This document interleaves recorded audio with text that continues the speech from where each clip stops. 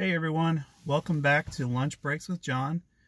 I'm your host John, and we're going to be starting my lunch break. You can actually watch me eat. I know some of you may not want to watch this, but let me first show you what I have here. I have leftovers from last night. We went to Outback Steakhouse, so got some steak there. We got some Miss Vickie's Smokehouse Barbecue chips, kettle chips. Those are really good. And then a bottle of water and Mountain Dew Baja Blast Zero Sugar. So this is not really, I mean, the drinks and the chips, that's probably kind of a typical lunch for me, but obviously I don't have steak every day for my lunch, so I may show you another video with one of my more regular lunches that I take, but for now you get to watch me as I eat my steak. So I'm sorry if you don't like to watch people eat. I'm going to try the best I can not to make any gross chewing, gum flapping noises, any things like that. But the show is called Lunch Breaks with John, so I figured I'd actually let you guys join me for lunch someday, or on this channel, you know. So I figured, why not do that on this episode?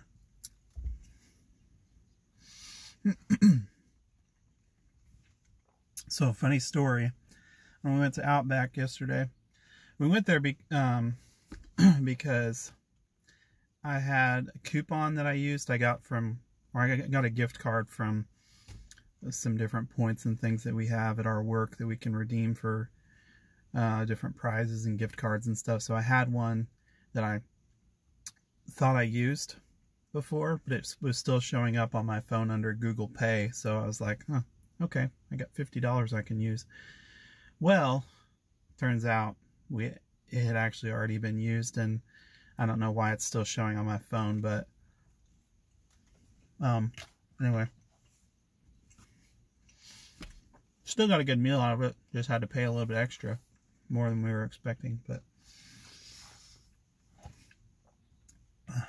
I don't think I ever ate asparagus as, I'm sorry, this is probably not the right way you're supposed to eat asparagus, but I never ate it growing up, so I don't know what the proper way to eat it is. I just kind of take bites off the stick of it, but I didn't think I would like asparagus since I had never tried it before as a kid. But over the past, well, I mean, I think I tried some probably for the first time. It was either around the time I got married or slightly before that. Actually, yeah, I think it was before that. I think one of my roommates, one time when he was grilling, made some steak and asparagus and stuff like that. So I really like it.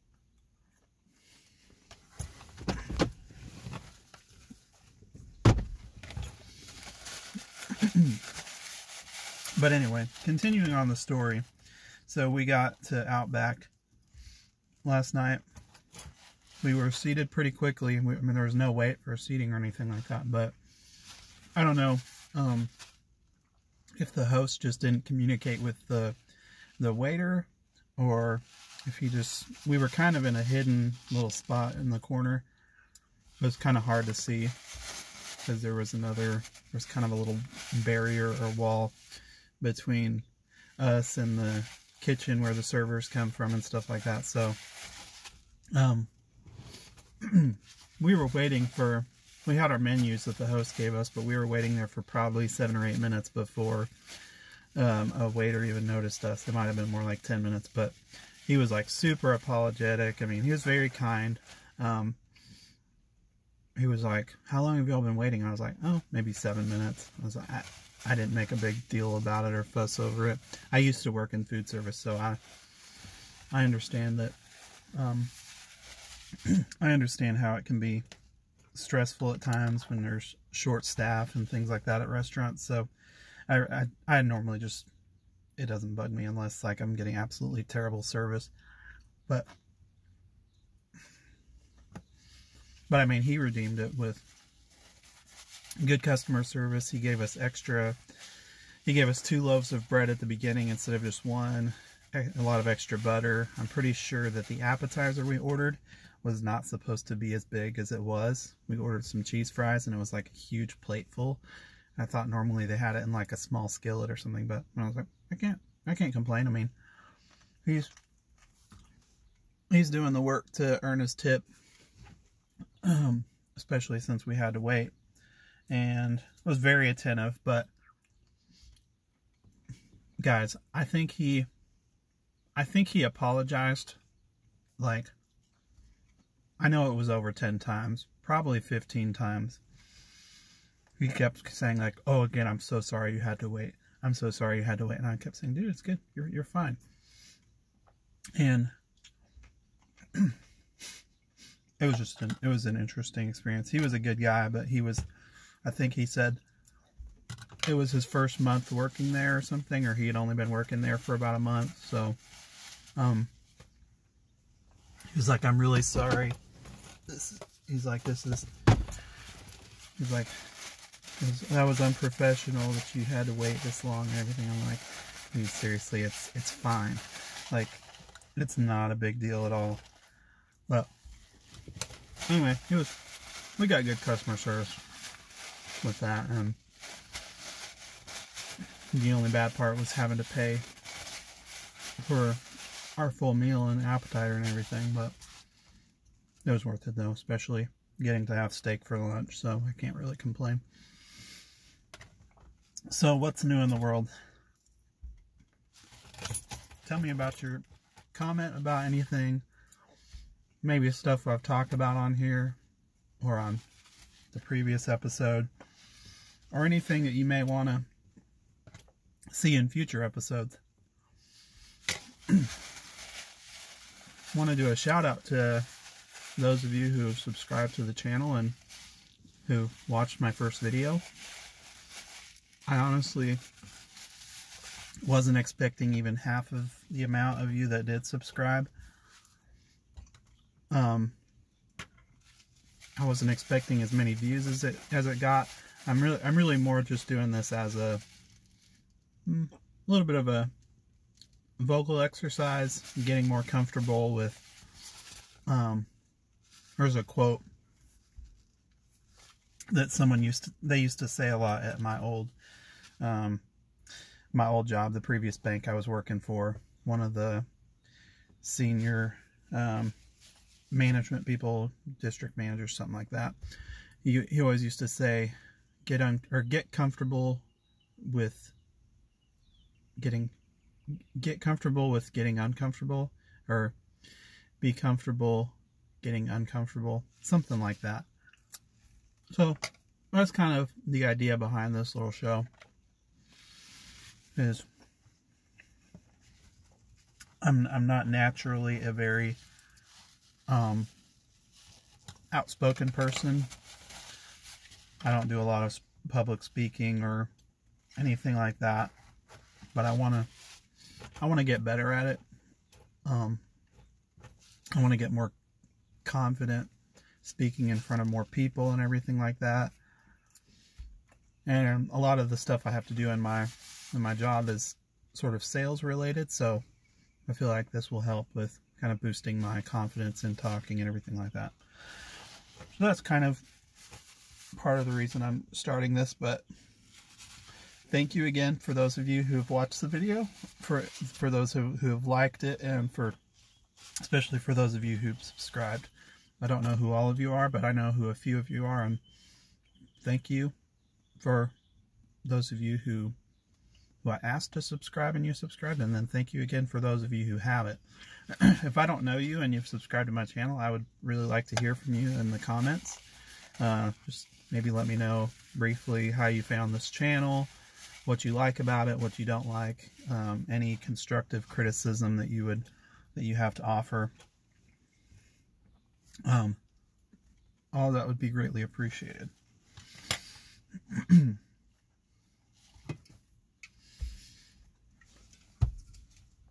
Sorry, Liesl, if you probably just skipped through the whole first at least 10 to 12 minutes of this video just watching me eat.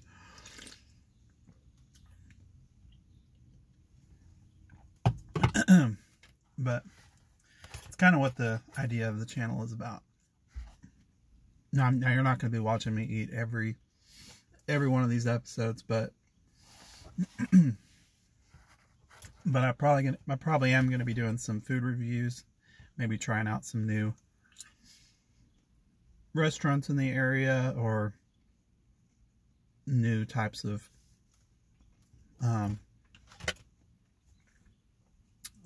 new products, new food items that restaurants come out with. Do reviews on things like that.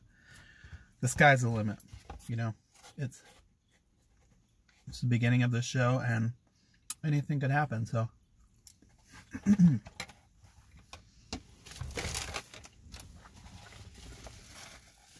okay, you probably won't. You may not watch me eat the chips on this video.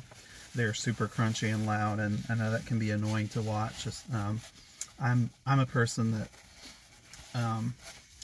if someone around me is crunching really loudly, like, I just have to sometimes plug my ears or walk in a different room, or it's just so I'll save you from that headache and that that trouble. So we'll talk a little bit more about just kind of what's been going on in my life. This is my second week at my new job that I started. The first 3 days, today's Thursday when I'm recording this, but Monday through Wednesday this week I was going through teller training, which they did that at a separate location. They did that at one of the main bigger branches, or, well, it's not their headquarters, but it's like where most of the higher up managers work and everything like that, where they have a lot of the human resources departments and stuff like that. So I went there to train today. I mean, not today, this week. It was very informative training, very helpful. I kind of wish that they had that kind of training at my previous bank. I did get some good training from the branch where I originally started at and everything, as far as teller stuff goes, but I feel like whenever I got promoted to a banker, it was a little bit lacking. Well, I transferred to a different branch because my old branch closed, and then there was just super short staff, and not short height-wise, but short people-wise. Stupid dad joke there. Anyway, but we had, yeah, it was a little bit lacking in the training for doing like loans and account openings and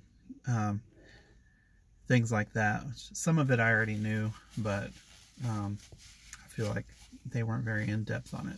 And I'm glad that I'm working for a bank now that really is strongly focused on training and development, and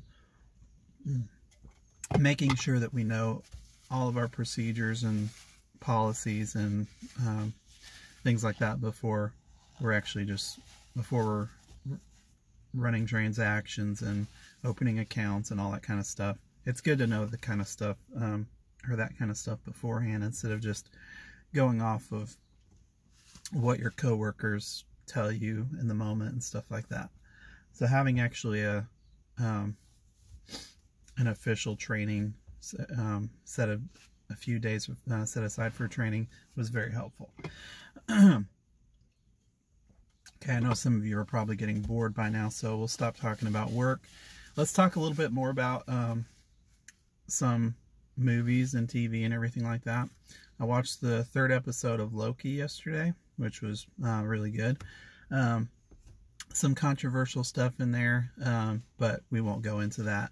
I know some people are kind of upset about it, but I don't really let that stuff bother me. It's Hollywood. It's, you know, they can do what they want.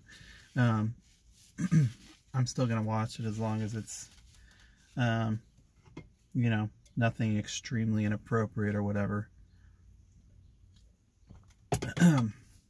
And oh, some other good movies we saw recently. We watched, my wife and I saw A Dog's Purpose for the first time last weekend, and I really enjoyed that. It's a very heartwarming movie.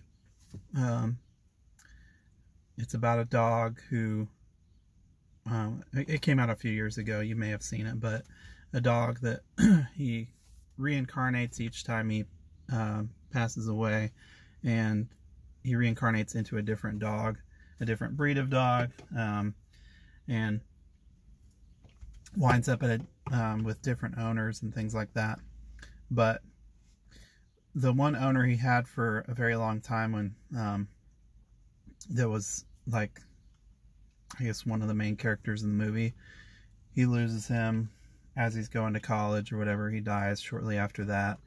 Then this dog, you know, goes through several different owners after that, has different breeds of dogs and everything, and then, but at the end of the movie, he reincarnates and finds his original owner.